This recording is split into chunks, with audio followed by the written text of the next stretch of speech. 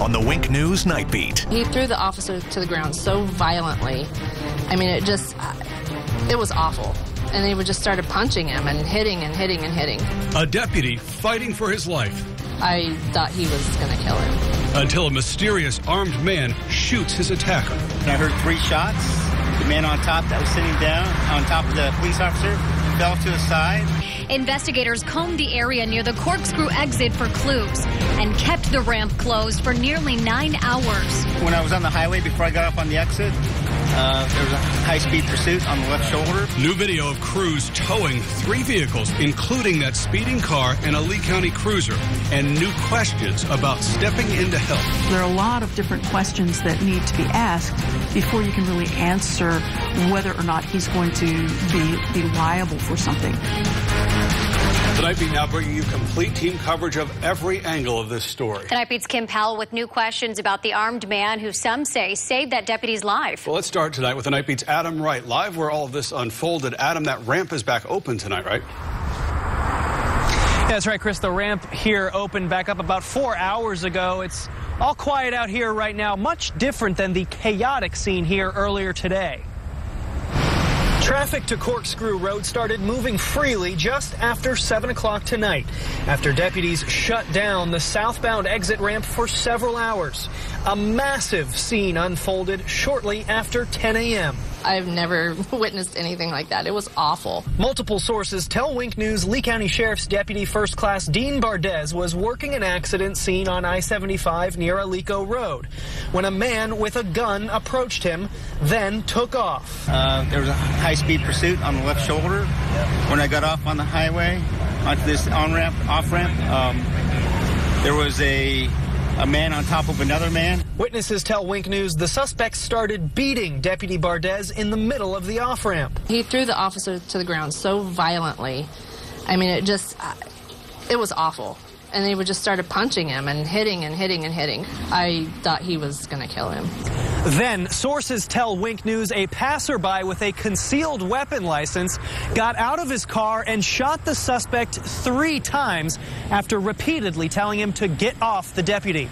I heard like 2 to 4 gunshots when I was sleeping. I look out my balcony, and then I see all the cops right there. The suspect died. Deputy Bardez was taken to the hospital. Tow trucks later left the scene with the deputy's cruiser and 2 other cars.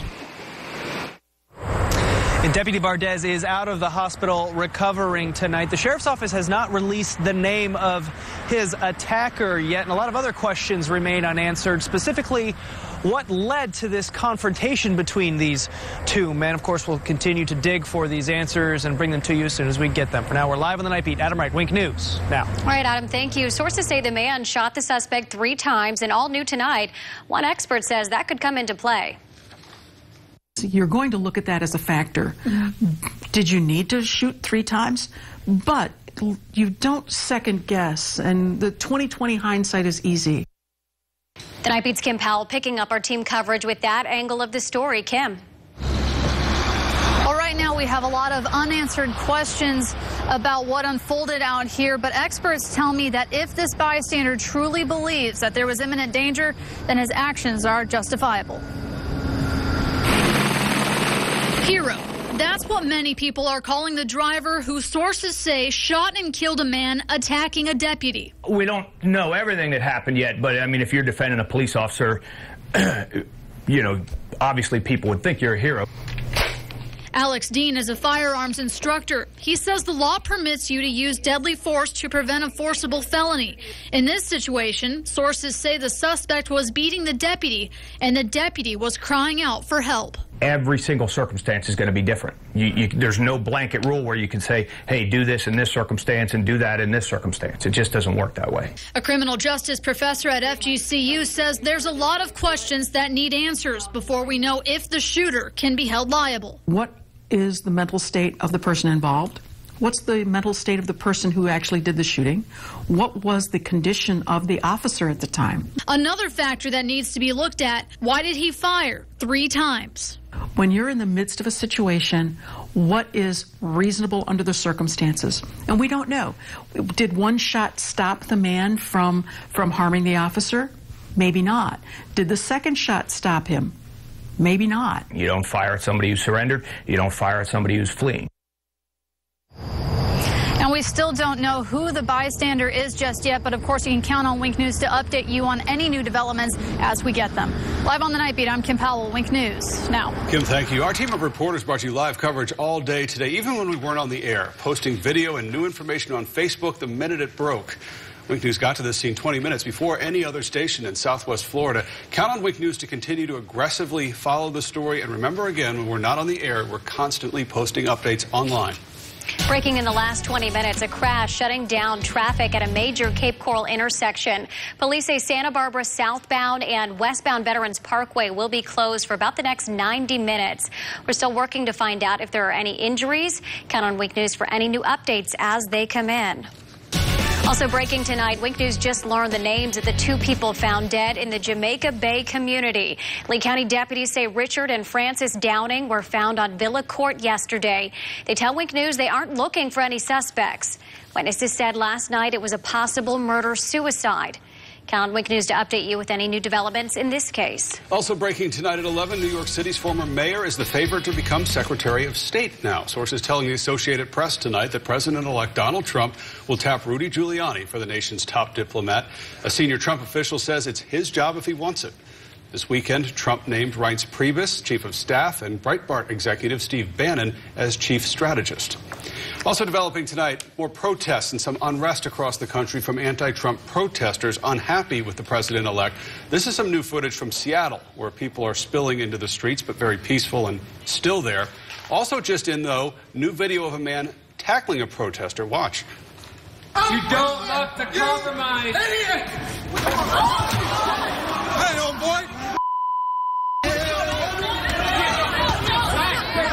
That's footage just in from Ohio State University. The crowd reacted by beating up on the attacker and yelling, "Shame, shame," as police let him out.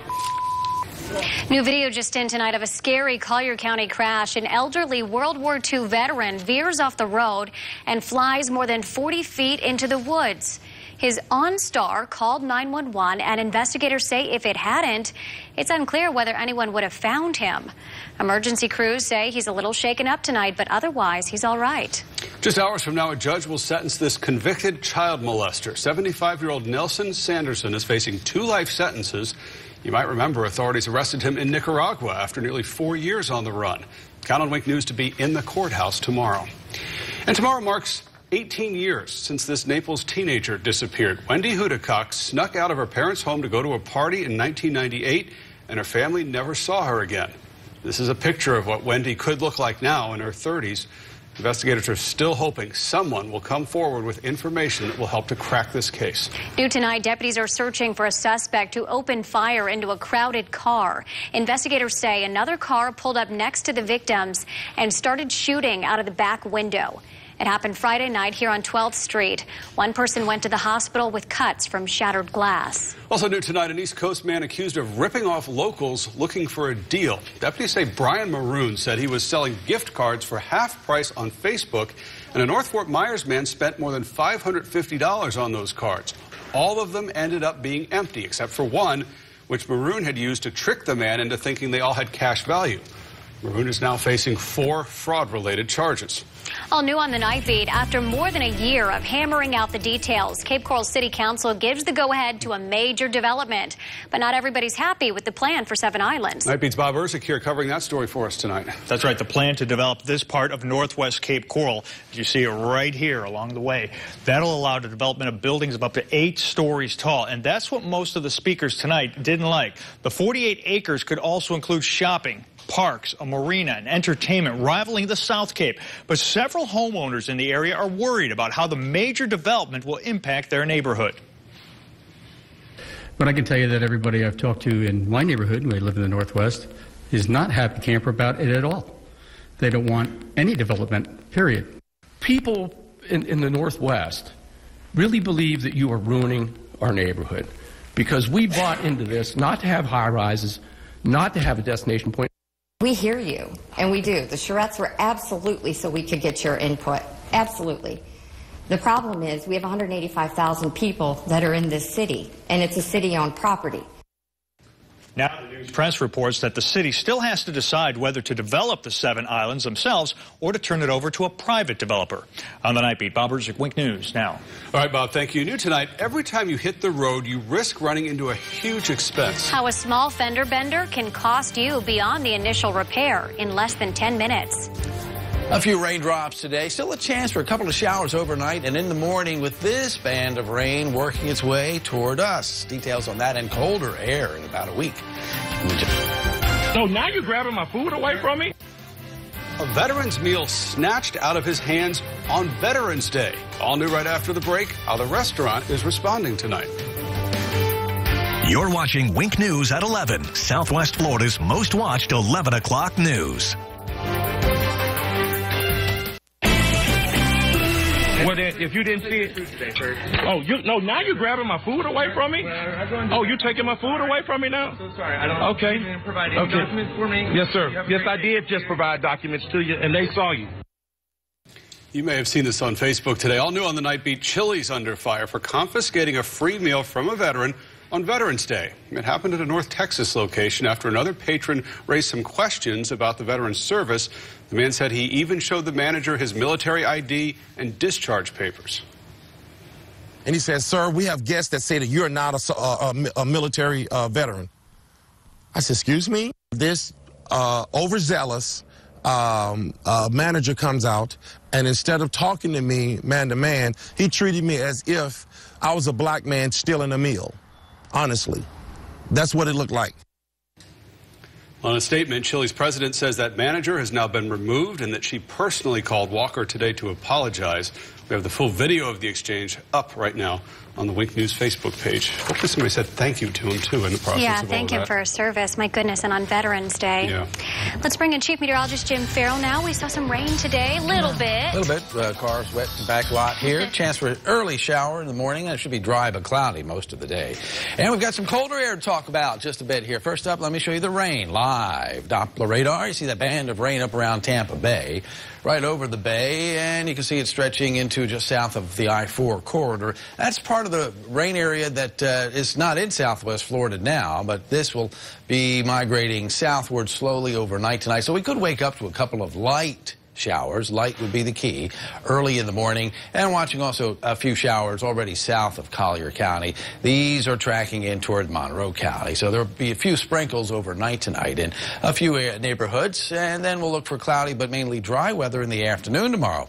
Temperatures are dropping into the 60s right now. A few spots still in the low 70s, and it's near 70 in Fort Myers. 69 degrees, relative humidity 78%. It's a north-northeasterly breeze. It's light, but anything out of the north, any air coming out of the north is generally cooler air this time of the year. So 71 degrees right now. Naples with cooler air on the way for all of Southwest Florida. As this weak cold front pushes southward, got a new air mass moving in on that northerly breeze. So it's going to stay cloudy tonight and tomorrow morning with a chance for an isolated shower. Cloudy most of the day tomorrow, but temperatures will be dropping off just a bit at first, then getting colder in about a week. Low temperatures Wednesday and Thursday in the 50s, so that will be noticeably cooler. High temperatures, not as much of a change tomorrow with clouds, 78 degrees, mainly due to the lack of sunshine. Then bright sunshine and near 80 degrees through the early part of the weekend. It's not clearing out yet, as you can see. Clouds still from Gainesville southward to the Keys, and that includes all of Southwest Florida. So we wake up to cloudy sky, the chance for an isolated shower, and 65 degrees. Now, not a lot of rain in the morning. Here's our future track forecast model. There's a little band that'll be kind of draped across the area around 8 a.m. So the chance for an early morning shower, but certainly a much better chance for clouds most of the day tomorrow. And then 6 very sunny days in a row. Wednesday, Thursday, Friday, Saturday, and Sunday. Even Monday will be sunny, but look at the temperature early Monday morning. 49 degrees. That's the coldest so far this season, and that will be colder air in Southwest Florida in 1 week. All right, that's enough to wake you up. Thank you, Jim. A Wink News exclusive tonight. A Lehigh Acres mom says a creepy man exposed himself to her young daughter. On Friday, a man in a dark green SUV tried to lure the 11-year-old girl on Genoa Avenue with the man's jeans unzipped. The ordeal traumatized this family. The mom spoke to us today, but she's too scared to show her face on camera. She didn't want to sleep at the house. She doesn't want to be here. She's too scared. She's afraid he's going to climb through her window. She's terrified. My other daughter is terrified. Neither one of them want to live here anymore. So far, deputies haven't made an arrest in this case. Only Wink News is hearing from the family of a young boy killed in a tragic crash. Police say a driver hit 12-year-old Antonio Martinez while he was riding his bike on Tropicana Parkway. The Wink News Night Beat broke this story on Friday night. Tonight, the boy's family says he's brightened every room he's ever walked into. He was a clown. He was very lovable and affectionate. Always smiling. Loved family. Loved his family. He just always knew how to make someone feel better when they were sad. The driver in the crash is cooperating with investigators. There's no word yet if he'll face any charges. A close call for kids at this Fort Myers daycare. Deputies say a woman slammed her truck into Rita's daycare on Carolina Avenue, but thankfully this crash didn't hurt anybody. The woman says her blood sugar acted up, causing her to lose control. Well, where you drive, what you drive, how many miles you drive, all of those are factors into your car insurance. So is the cost to fix your car. Wink News Call for Action reporter Lindsay Sablon breaks down those costs and looks into why it's costing so much more. When it comes to knowing a thing or two about the cost of car repairs, this shop knows it all. Bumpers, somebody running into the curb. Dave Polthus has been doing this a long time. The other one we get a lot of is pulling out of the bank or the grocery stores and hitting the posts that are sticking up. Car after car in his parking lots waiting on parts to be repaired. Collision repairs have gone way up. Parts is driving the cost. The Insurance Institute for Highway Safety says the cost to repair your car has jumped 3 to 7% a year in the last 3 years. And that cost is felt in your auto insurance rates. Staff at IIHS who run safety tests say one reason repairs cost more has to do with the makeup of your car. The best-selling vehicle in our fleet is the F-150 Ford pickup. That has recently moved from steel body to aluminum body. You can see the aluminum body in a crash test. IIHS says it's lighter and more fuel efficient. It's just more expensive to fix. Only certain shops that are certified for aluminum repair can even touch that vehicle.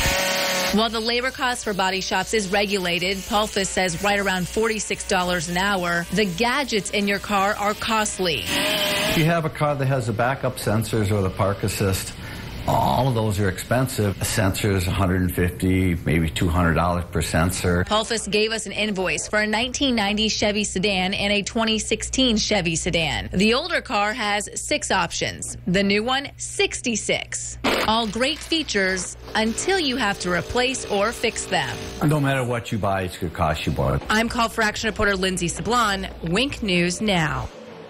Another thing driving that cost, with the newer technology, it can take body shops longer to repair your car.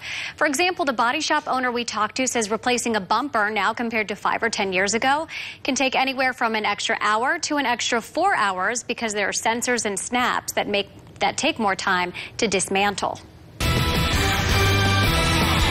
Buccaneers pulled out a big win yesterday, but the first half of head coach Dirk Cutter's press conference today dealt with a national anthem controversy started by one of his best players. Plus, the Eagles have the top scorer in the nation. That and more coming up next in Wink Sports. The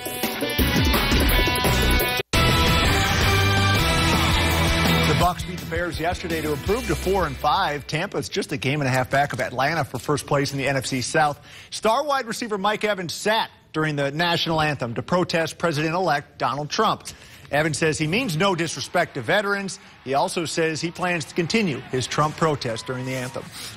That's not about the Republican Party or Democrat Party or anything like that. You know, it's just who he is, and it's well documented, you know, what he's done. You know, and I'm not going to stand for something I don't believe in. I'm disappointed for that, but again, I also respect Mike's freedom of speech and freedom of expression.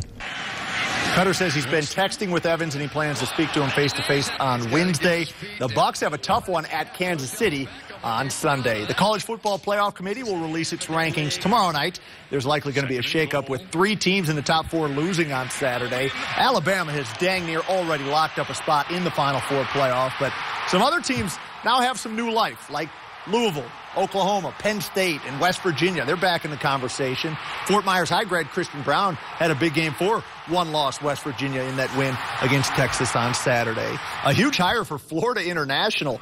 ESPN reports that Bush Davis will leave the network to coach FIU. Davis turned around Miami in the late 90s before leaving for an NFL job. He's 64 years old now.